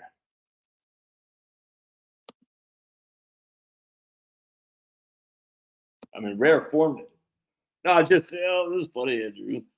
It sounds like you're saying my last live stream was boring. Well, screw you, Andrew. Screw you. Oh man. Well, that's another thing. So I would 100% David. So David says start by ending the student loan. They're not going to end it. What they need to do is bring it back so that way. If schools will be held accountable for the debt their students take on, that's what has to be done. I mean, this is where, oh man, my man John here is a couple days ago. Look, John, I'm not bashing here, but this is when the Republicans are in control, they don't use the stick because so many people are like, well, if the Republicans do, it's going to be worse when the Democrats get in. You're like, man, you got to bring the pain. You got to bring the pain. You got to say, remember the video from Platoon, take the pain. Tell the Democrats to take the pain. You got to make it hurt. That's why the Democrats win all the time, and people are afraid to challenge them because the Democrats are not afraid to bring the pain. The Republicans say, we're going to make it hurt for you guys to have aligned yourself so heavily with the left and gone so nuts. And only one's going to do that is Trump. That's it. And we got to say, you've been running ramshot on this freaking society for decades now with no. Did you hear about this Sonoma College? This is fantastic. I just read this today. I was like, this is great. Yeah, well, I 100%. When the Republic, I couldn't agree more with you, Big Johnson. I've given up on this idea. I could not agree more. Republicans never make the government small, ever. When have they ever cut a bureaucracy? Ever. Oh, man. I completely look, Big Johnson, he gets it. I get it, man. And if they're not going to make it smaller, well, at least make it work for you. They're not going to make it smaller. They're just not. This is where I've all come full circle on Social Security. I said, it's never going away. You know, I never would have signed it if I was in Senate under or House under FDR. I would have voted against it. You know what I'm saying? But it's never going away. It's going to be there forever. Medicare is never going away. It's going to be there forever. So at some point, you just love Big Brother. It's okay because you're not getting away with it. You're not going to get if you can't get rid of the Department of Education for heaven's sake. You're not getting rid of Social Security and Medicare. It's just not going to happen. So if you're not, you might as well freaking make it you so you can get political power to stop the insanity of what's happening. The cultural thing here. The cultural rot is happening, and partly because the Republican Party that just sat around like just so focused on taxes. We don't want any more taxes. Well, the government's getting bigger and bigger and bigger. Taxes, yeah, I mean they've been reduced. I grant you, but is that happening? Is that helping? The cultural rot is significant. At some point, you got to say, yeah, we got to fight back against this cultural rot. And the Democrats are for bigger government, but I hate to say it, the Republicans are too. How do we know? Because they love them some military spending. They love them some Ukraine stuff. They love them all that. They love all this stuff, you know. So you're like, all right, you're not going to beat these guys at their own game. So you might as well play the game and try to win that way because the Republicans will never win. They just can't. It's impossible. So like, all right, so we need to raise revenue and we need to win votes. How do we raise revenue? Well, we go after where the money is, the endowments do. And how do you win votes? You go after the endowments and you say, we're going to put this in Social Security. We're going to create our own lockbox for Social Security. You say, instead of going after entrepreneurs, like the Republican Party seems to be doing when it comes to Social Security, or friggin' widows, which is friggin' mind-boggling, or stay-at-home moms, we're going to go after the foundations and the endowments. Say, no, we're going to take part of that. And then we're going to go after the schools. Say, if you got kids that default on their student loans, they have a right to write it off in bankruptcy court. And again, this is George Bush who passed the Pension Protection Act or the bankruptcy law in 2005. Again, I was for all this stuff. I was such a fool. I was such a fool. The Democrats are right. 100%. This has been insane that you can't write off your student loan debt. So the college is like, this is great. We get all this federal money and there's no liability, responsibility to us. No, it's freaking awesome. Let's hire 5,000 more DEI instructors. It's crazy. And you have these freaking, a lot of them poor black kids. They get stuck with these student loans. They can't write off.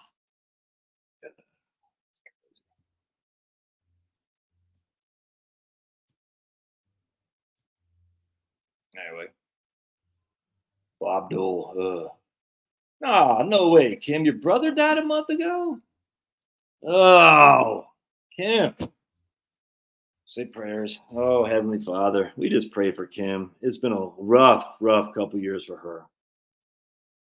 Oh, maybe learn from her experience. Just please, Lord, help people get their wills done, their beneficiaries done, their powers of attorney done. Just help them to transfer their assets in at least a efficient fashion, manner, while their surviving spouses and children are not struggling with the death of a loved one unexpectedly. Oh, Lord, give Kim the strength to just, I just feel so bad. And there's so many people going through what Kim's going through right now, Lord. Just give them the strength to recognize you are with them. You are with them. We pray in Jesus' name. Amen. Oh, man. There's Jeremy. Jeremy's in the Philippines.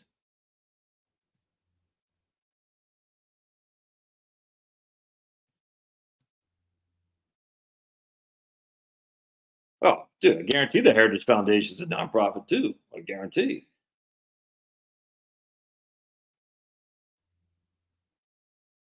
I Big John said, if you don't listen, I would tax everything. No tax exempt organizations, to include churches, none. No tax exempt organizations. If you make income, you pay tax on it. It's just that simple. No tax exempt organizations. No charitable deductions. I like high standard deductions. I think it's wonderful. Trump's tax bill is great in that regard. Took a lot of people off the tax rolls, 100%. High standard deductions. Once you're above the standard deduction, and then we have flat rate taxes. You can do, high standard deductions, 15 and 35. I got no qualm with that. Some I don't care. You see what I'm saying? No tax exempt organizations, no charitable deductions. This will never fly, but no real estate deductions, all that. And the reason for that is simple, because a vast, vast, vast, vast, vast majority of people don't itemize. The only people who itemize are the wealthy, like me. I itemize, but it's not that, I got 4 kids, so it's like my itemization is bigger than my standard deduction, but not that much. That's just a fact. Yeah, 100%, Penelope. I guess how much of your inheritance is how much your last year's expense could be. 100%. The schools at 100%, Ted. The schools got to have skin in the game. They have none. It's like literally. It's again. It's all the risk is on the poor kid, and all the gain is on the rich school. It's like literally the reverse Robin. We rob from the poor and give to the rich is what they're doing. And they're just saying, we're going to take money and then it's all guarantees, basically privatize the profits, but socialize the risk. I just don't, this is so mind boggling obvious to me that the Republicans can't see it because they're controlled opposition. The biggest rise in government, Medicare Part D, Dude, let me tell you what happened to my daughter yesterday at Department of Homeland Security, the TSA. So she got so she just got back from a student loan or a student abroad thing. And she got supposed a random search 3 times. She was called to step aside. And they went through every aspect of every outfit of clothes she had right there for all to see, underwear, patting it down, all this stuff to see if my daughter is up to no good. I'm sitting there thinking, and at the same time, thousands of people are just swarming the border. No one's checking them. In fact, we're flying them all over the United States. But my daughter, who's an American citizen, coming back from abroad, is being violated. You know what I'm saying? Literally violated, not physically violated, but certainly emotionally violated, as if she's a common criminal, just to make sure she's not up to no good. And it's random. And yet, just over the board, so and who passed the Department of Homeland Security? Well, Republicans did, because we need to be safe. We need to be safe in the airports. Almost like, how dare I say it? I'm not going to say it. Almost like, but I'm not going to say it. Oh, 100%. The federal student loan program just, and the same thing. Anytime they get their MITs involved, it increases the price. Why is healthcare more expensive? Government involvement. That's just a fact. Why is student tuition more expensive? Government involvement. It's literally just that simple. The government gets involved, the prices go up every time. It's crazy.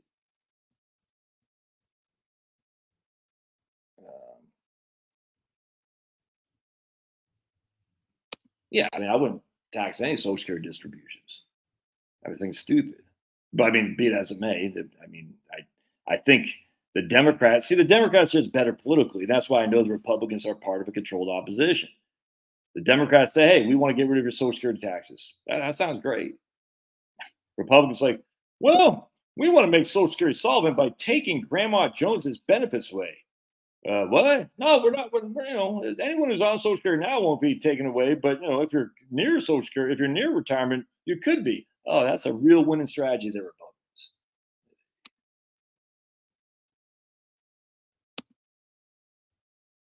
Yeah, Big John's all right, man. You're right. Are you the guy on the Daily Coast website? Are you the one saying who comments? The guy on the Daily Coast who put my video on there, which I appreciate. I mean, I like people watching it. He says he posts some comments on here. I don't ban people's comments. I mean, if you're not you, but people are clowning, I'll ban them. But I typically don't ban people other than when they get real stupid. But he says he posts some comments on there. I wonder if that's you. All right, here's my man Ted. Do I think Trump tax cuts go away completely, or they work out some kind of compromise? I don't think they go away completely. Like they got the QCD stuff done, the qualified charitable distributions. That was done with I think that was Obama. Was it Boehner? Whatever, never Boehner, but just another thing. Boehner. All these years, anti-dope, anti-marijuana. He gets out of office. Now he's the freaking on the board of a marijuana programming propaganda machine. I just so stupid. I'm apparently not a 501c. Yeah, because you got to pay tax. Exactly. I don't think they'll get rid of them all. I'm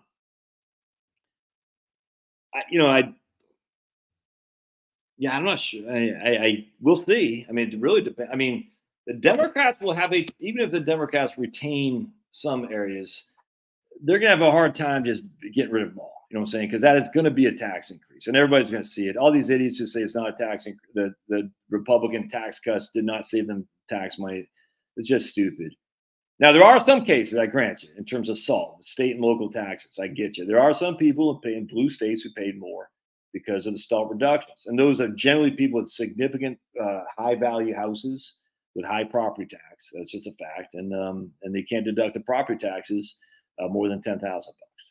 So I could easily see the Democrats doing that, getting rid of the SALT stuff, and raising the top rates on high earners. I could easily see that.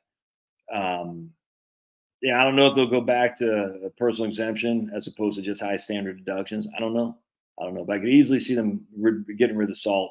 The SALT hasn't been as popular as I thought it should be because, again, what happens are some people are affected by these things, and those people have a big voice. Most people are not affected because our state and local tax deductions, most of the country doesn't live in New York and New Jersey. New Hampshire is no state income tax, but still, I mean, high property tax in New Hampshire. You can't write it off on your federal taxes up to $10,000. But the high property tax is a big deal for a lot of people, state and local taxes, because it's basically the federal government subsidizing blue states, and I like it. If the blues get back, they're going to get rid of that 2 seconds flat, 100%. They want Massachusetts to be subsidized by the federal government. Long-term capital gains, I don't think that's going away. Qualified dividends, I don't think that's going away anytime soon, if at all. That's too obvious of a tax hike. If you're the party of the working man, you don't want to. And it's stupid, and we know the Democrats are not. But they're going to. I mean, it will be restrictions like they do everything. They say if you make more than this, you have net investment income tax essentially. Maybe have the interest rate capped. No, what we got to do is get rid of. What we do is we say to the federal government or the schools, if you want student loans, I saw Purdue get the win. If you want student loans and your students apply for, they can't pay it, it's on you. It's just that simple, man. It's on you because you took the money, college. The kid didn't take the money. And obviously, you got to have skin in the game for the kid, too. I mean, you can't have the kid just say, I can't pay it, 50-50 or something like that. I don't care. But the school has to be punished for allowing these kids to get these loans and living, they have these Taj Mahals at some of these campuses. It's like it's like you're going to these insane resorts on college campuses. And that's stupid. It's insane. All on government guaranteed loans, man. And why should I have to pay the freaking student loans for clowny kid from New Jersey who's going to go around, sit at college for 6 years, smoking dope, smoking, joking, while the DEI administrators are getting $300,000. And then when they can't pay, it comes back on me to forgive it. Now screw that, dude. We all know that. And so the school, you have to have a carrot and a stick. You got to have some punishment for these nonprofits who are pushing this crazy agenda. You got and nonprofits or schools. I'm telling you, you got to say no. We're going to make it that we're going to allow states to tax you in property tax. And the schools will scream bloody murder. Don't give a rat's ass. You guys have done nothing but propaganda on top of propaganda for decades. Don't care.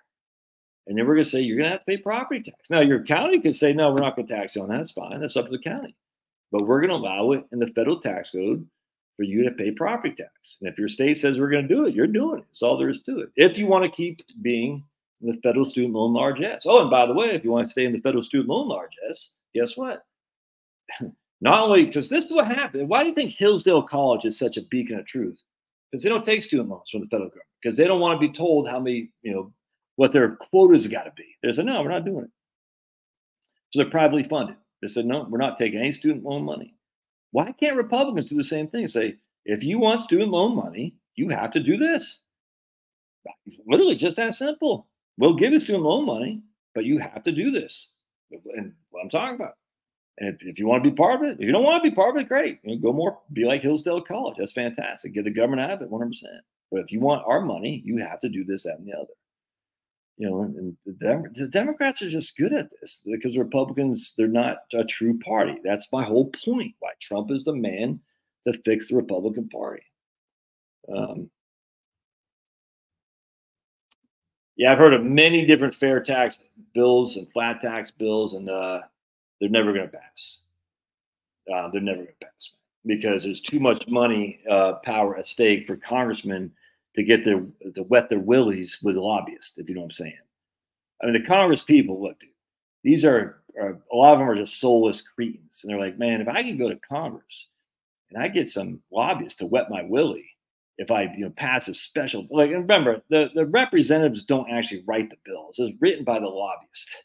The lobbyists say, in the tax code, we want this certain exemption for my, whatever I'm doing. And Congress says, you got it. We'll put it in the bill. You know what I'm saying? And this other lobbyist says, well, we want this. You got it. We'll put in the bill. But first, I got to wet my willy. You see what I'm saying?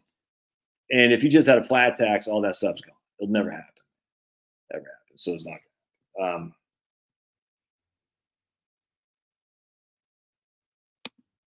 No, I don't know, man. The Senate looks pretty primo for the Republicans this time around. I mean, if the Republicans don't take the Senate this year, it's never happening again. I mean, it's just this is the best year for the Republicans ever to take the Senate. If we can't get a Senate, it's this year we're done. And that's going to be disappointing. Trust me, because even though I can't stand the Republican Party, the idea of Democrats in charge does give me the crease. But what's going to happen is Republicans won't learn. They'll say it's because of Trump we didn't win, and they've been doing this since 2018.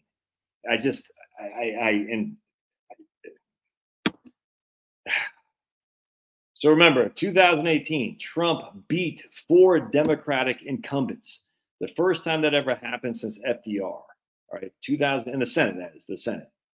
Trump beat 4 Democratic incumbents.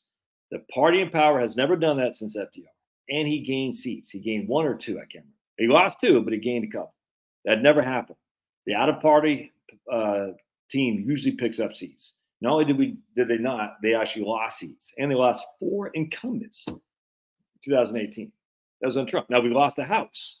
So when Trump lost the House, was a pretty thin majority anyway in the House before that.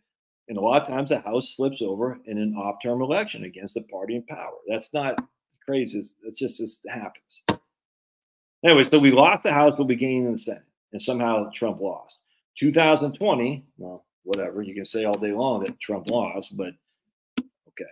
Now let's go to 2022. 2022, we gained back the Senate. We lost a couple of seats we gained back the House. We lost a couple of seats in the Senate. Trump lost. Wait, what? I mean, again, the party power team in power usually wins. Not usually. I mean, going back to the most recent 30 years or so, typically has a good showing in the House more so than the Senate. So we won the Senate. We won the House back. The Republicans. We lost a seat or two in the Senate. I can't remember, one or two. And again, Trump lost. So wait. So Trump lost in 2022, even though we won the House, and he lost in 2018, even though he lost the House, but he won seats in the Senate in 2018, and he lost seats in the Senate in 2022, and he lost both those times. That doesn't make any sense. It doesn't make sense if you hate Trump, and they all hate Trump. That's the issue. If you hate Trump, it's like no matter what Trump does, he loses. In 2020, we can argue all day long about the insanity of the voting regulations and whatnot. And that's my, frankly, biggest concern. I'm not sure anything's been fixed. But you can't blame Trump for that. I mean, Trump's a federalist. He goes, let the states do it as they see fit. And that's what you want. You don't want one federal election, man. You don't want the federal government in charge of state elections. That's crazy. What was that, Jill? Yeah, I can't say that they're all like that, but yeah, I completely agree, Dan.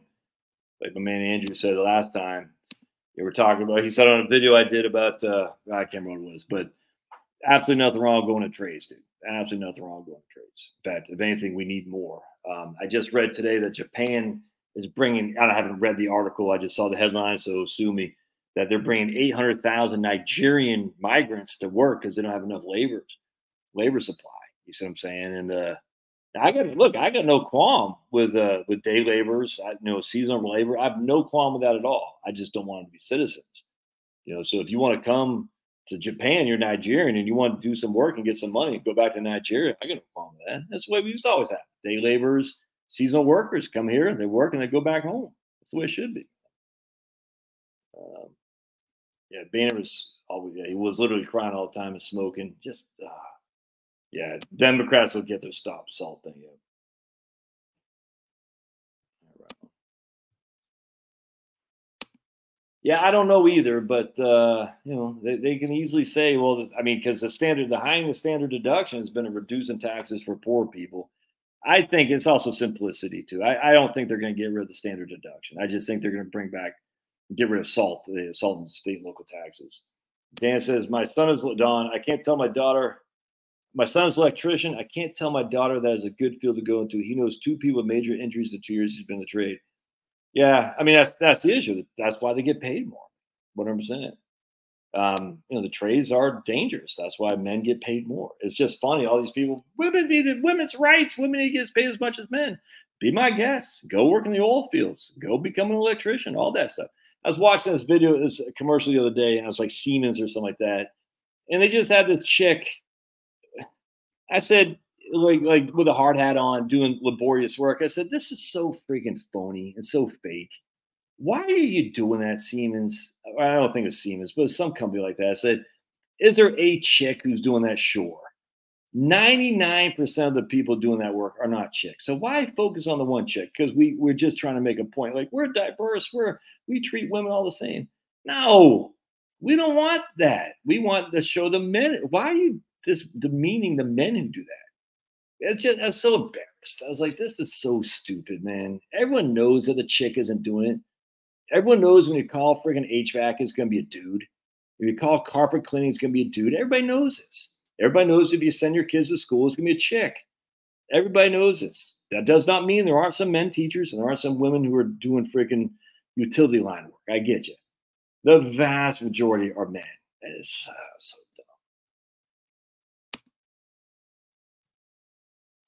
dumb. Zero risk credit and offering majors that don't do anything. 100%. Yeah, exactly. The college I went to built $150 million bat. And then what they'll say is well, we get revenue from it. Yeah, not very many teams, even football, are net positive when it comes to revenue. Yeah, dude, it's universities like a country code, 100%. We have the standard deductions above the personal exemption prior to Trump tax stumps. My personal Trump tax cut as a single person was $300. Well, because the media, man. That's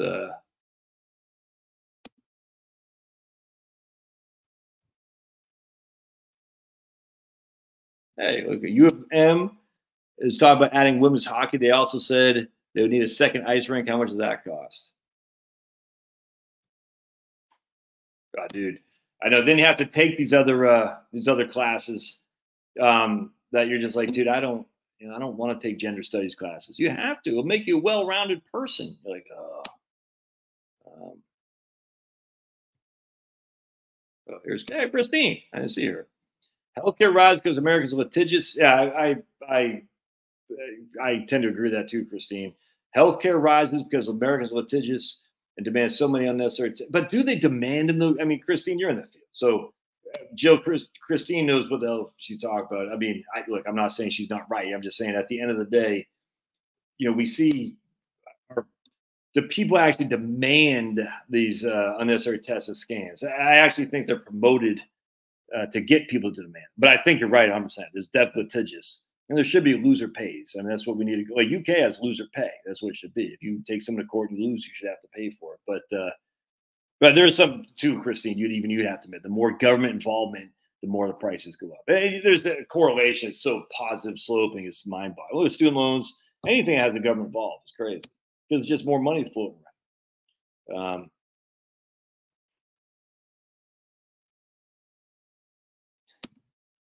Look at Homer. My man Cal. Did you get my email, Cal? Dude, plumbing is not. Yeah, plumbing is a tough gig, dude. I'd be paranoid to do that. Like get under. Like I'm claustrophobic. Like getting under that tight thing where you can't. Oh, that creeps me out. Yeah, men build everything. I've worked a trade my whole life. What do you do there, Big Johnson? They do. I had a class, Jeremy, and the lady said you get an A for like the first day. I'll never forget. You all get an A. I said, what? Yeah, it's just do what you feel that deserve an A. I said, well, I'm not going to do crap because I got other classes that make me do stuff. So I won't do crap for I'll show up, but I'm not going to do anything because you just said I get an A, just do what I feel is whatever. This is in 1993 or something like that. I said, I have 5 classes. This one basically doesn't require me to do anything. These other 4 do. So I'm going to do the other 4. But I said, why am I paying for this? Why am I paying for this? Crazy. Transportation industry. Yeah, man, electricity scares the hell out of me, Ted. I've always been scared of electricity. I'll never forget one time I was mowing my mom's lawn, her husband's lawn. Well, my mom and her husband up in Maine. Nothing to do with electricity. But I had for some reason I forgot what I was doing. But I had a 5-gallon, maybe 2-gallon thing of gasoline. And I had the mower. I was pouring the gas, and I think I was lighting a cigarette. I think that's what I did. And as I dumping the thing into the gasoline into the engine, the gas tank, I think the match, I can't remember what I was doing. It's just idiotic. And it's just like right in literally right in my face. I was like, man, I was like, I wasn't burned for life. It's crazy. I was just like, oof. And anything that sparks like that scares the hell out of me. Don't smoke, kids. Don't smoke.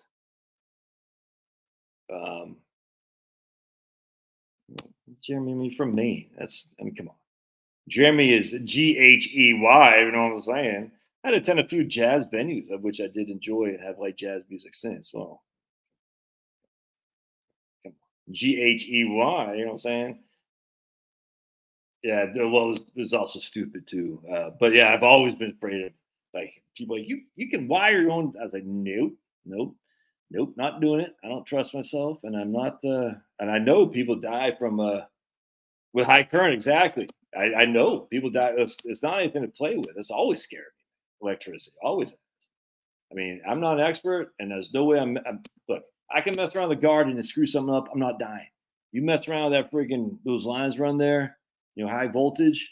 You know what I'm saying? Or I guess we low voltage, high current. Yeah, because current's the amps, voltage. Yeah, yeah, yeah. So it's 120 coming in. Yeah, that's what it'd be. It's still that'd kill you. Dude. I'm not trying to die. Whoa, dang, that's crazy. I've been electrocuted twice. Work on my house, other than just hurting, burning, wasn't too bad. Just on a 120 volt, 15 amp circuit, didn't trip the circuit, so not the full amperage. Ugh. Ugh. Agriculture positions parts assembly. That makes me think of outfits. Hold on a second. Let me read the lyrics. Hold on just a second. Lyrics. That makes me think of a song there.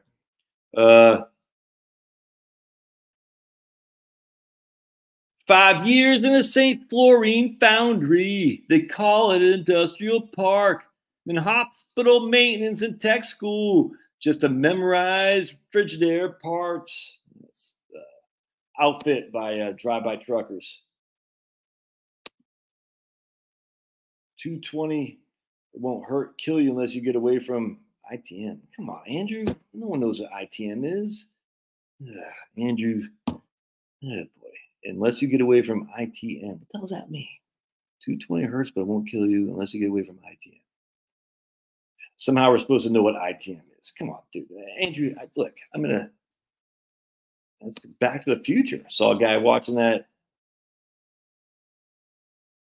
I think he means if you can't get away from it.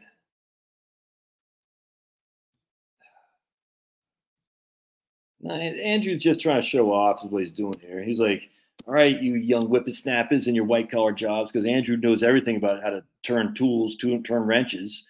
Nothing Andrew doesn't know how to do when it comes to turning wrenches. He's like, you whippersnappers, you don't know crap. You might know what an ETF is, but you don't know what an ITM is in time. Is that what he's saying? If you can't get away from it in time? I think he's just trying to brag that he knows so much more about tools than I do. One tool I know is a band tool. So if you actually grab on the wires, yeah, 100%. Yeah, dude, I was watching the guy on the airplane watching one of the best movies ever, Back to the Future. We got the best movies ever. Back to the Future, Platoon, all right, Hoodwinked cartoon, American History X, and I'm missing one. American History X, Back to the Future, Platoon, Hoodwinked, and The Red Violin. Best movies ever.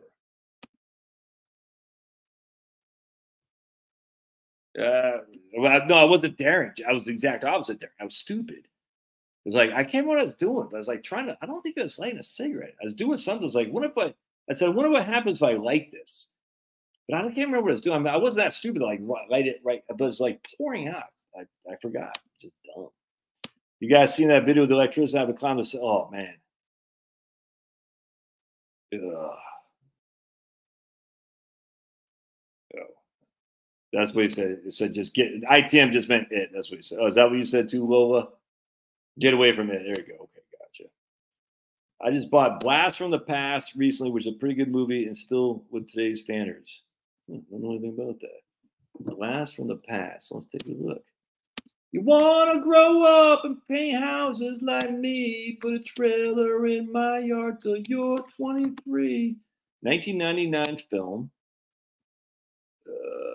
Alicia Silverstone, Brendan Fraser, and Christopher Walken. I love time travel movies. Oh, let's take a look here. Let's watch this trailer. I'm the retirement goat. All right.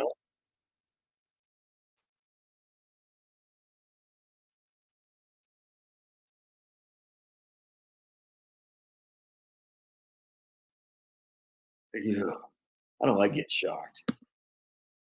Wrong wire, 3-phase plasma cutter damn near killed me years ago.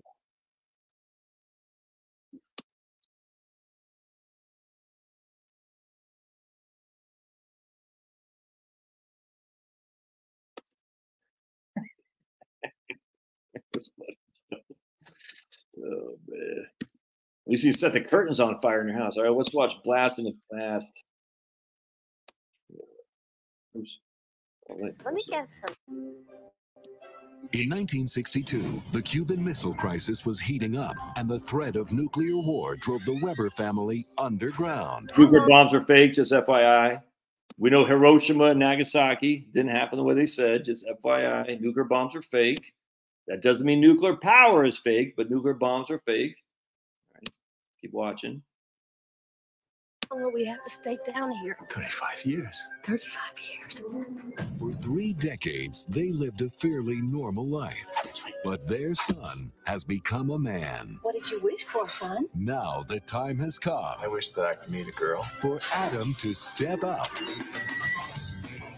and discover the world. What is it? The sky! I have never in my life seen anything like it before. Oh, my lucky stars! A Negro. Say what? Bonsoir, mademoiselle. Let me guess something. This is your first visit to La La Land. From New Line Cinema Ooh. I've never driven before. and the director of the First Wives Club. Hi. One champagne cocktail. I thought only hookers drink this. Well, I know Mom sure likes them.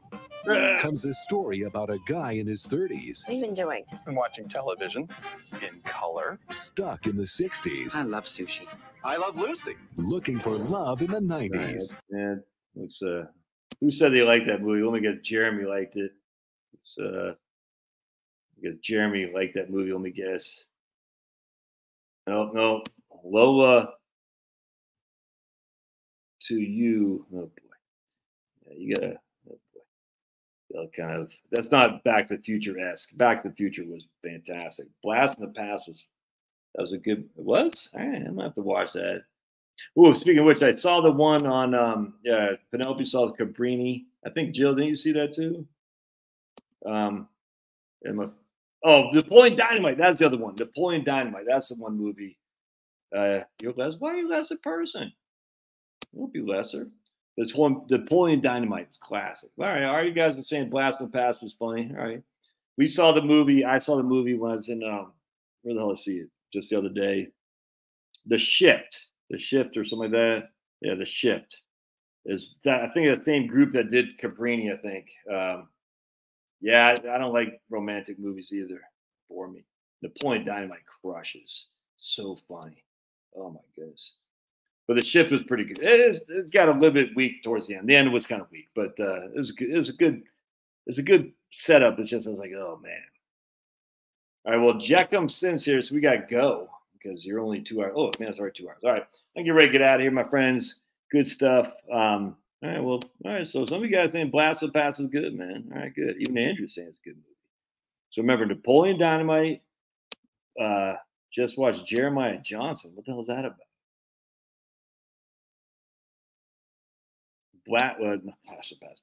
Back to the Future.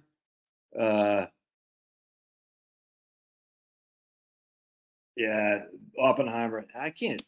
3-hour movies and stuff.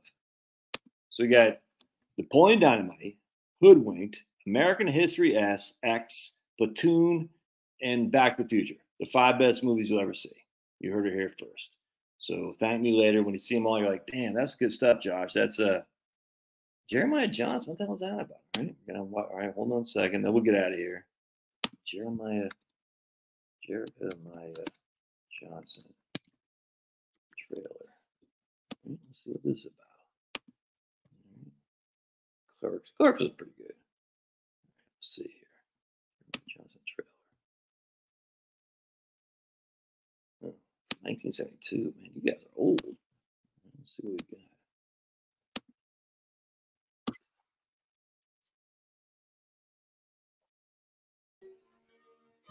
Nobody knows whereabouts he come from, and don't seem to matter much. He was a young man, and ghosty stories about the tall hills didn't scare him none. Bought him a good horse and traps, another truck that went with being a mountain man, and said goodbye to whatever life was down there below. This here's his story. Robert Redford as Jeremiah Johnson. Jeremiah Johnson made his way into the mountains. Which war? Yeah. All right. That looks all right. Never saw Apocalypse Now. Is that pretty good? Fights the CO Nation. So Nation. I think I did see Margin Call.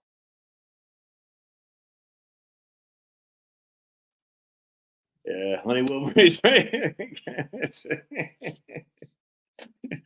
Honey Wilburys, what gun are you? 12 gauge? Gosh. Oh my goodness. Funny. All right. Now, film. No. Platoon is so much better. Yeah, I never saw Apocalypse Now. Never saw it. Maybe I will. Speaking of Jeremiah Johnson, Dancing with Wolves was fantastic too. Dancing with Wolves was great. That was great. All right, get out of here, my friends. God bless. We'll see you guys, and thanks again for being here. And if you find yourself on the Daily Kos, hey, there you go. If you find yourself quoted on the Daily Kos, all right, we'll see you guys. Thanks again. We'll see you, man. Appreciate y'all.